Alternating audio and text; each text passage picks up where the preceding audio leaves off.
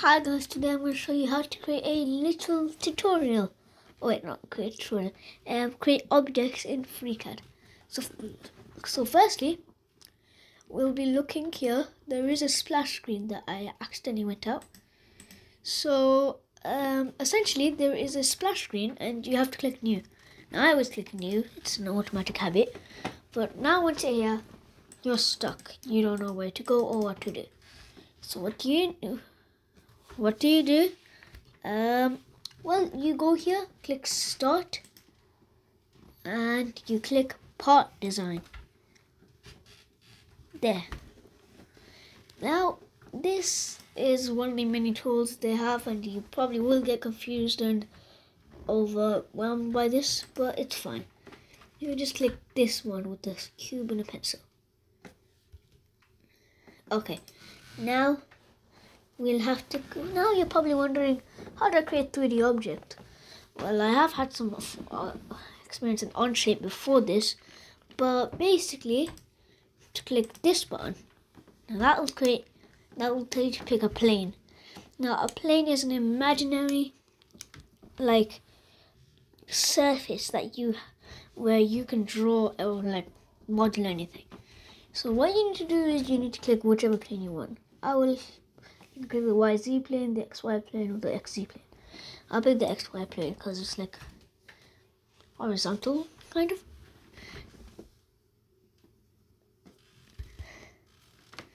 Now, what you need to do is, you're probably wondering, what do I do? I'll explain all the tools quickly. This one is a line. You can drag it, create any shape you want. Let's say you don't want this. You can hit Ctrl Z, but let's say you've created this line and you don't want to erase it. You can click this one. This erases any tool. Now it's called trim line. It's called that for a reason, because if you place another line in between it, it will trim it to that line. But something can get out right now. Next, you probably want to make, this is a curvature. So basically, let's say you want to make a curved angle. There's two ways you can do this. Firstly, you can use this tool, which is mainly just for making half circles and semicircles. But let's say you want to round out a square, which is our next one.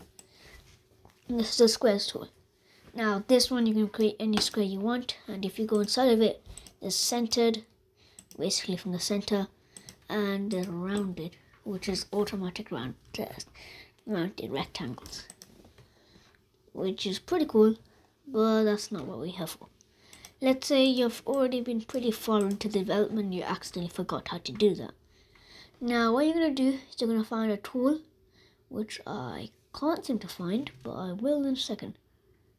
It's called fillet. Now it's the same name in the 3D era, but this one just sharpens it for you. Basically you have actually editable rounded rectangles. So like if I grab this point, I can make my rounded rectangle way bigger. Now you will get sometimes an error because how the program is built as a free software. But it could work. It's working for me. It's been working for a long time. But it is really annoying. And sometimes you can get these really weird shapes. But that's fine. Okay. Now we want to, let's say you want to create an octagon, which is something I'll have to use a trim tool for. Oh yeah, I forgot. You can also just click delete, or wait, delete the top one. So it's not backspace, it's delete. Now, let's say you want to create an octagon. You have to go here. Wait, no, you have to go here. Now this is a centered octagon. Now this is a normal, this is a hexagon. Now I want to create an octagon, not a hexagon. So what I'll do is I'll go to here, double click octagon.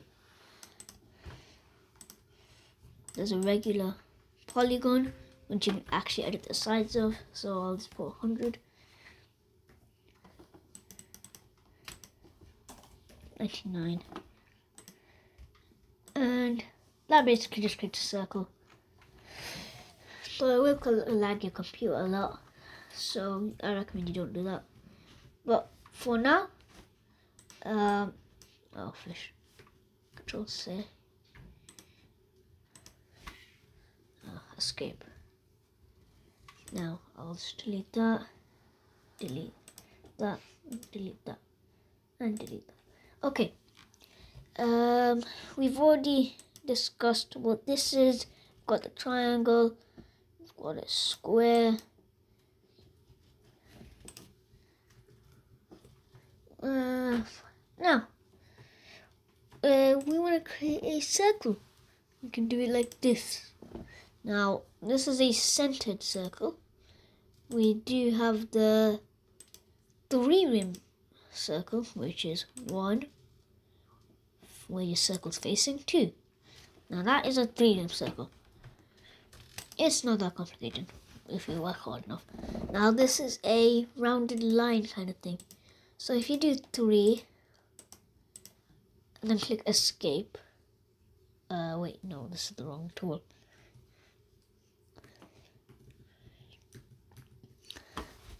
This one is a rounded type of.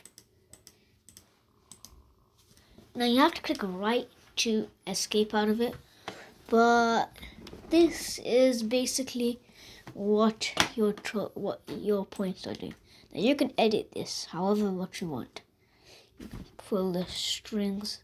You can pull the strings out, turn this into some minuscule shape, make the lines as big as this. So that's what there is for today's video. Remember to like, subscribe, and share. Bye.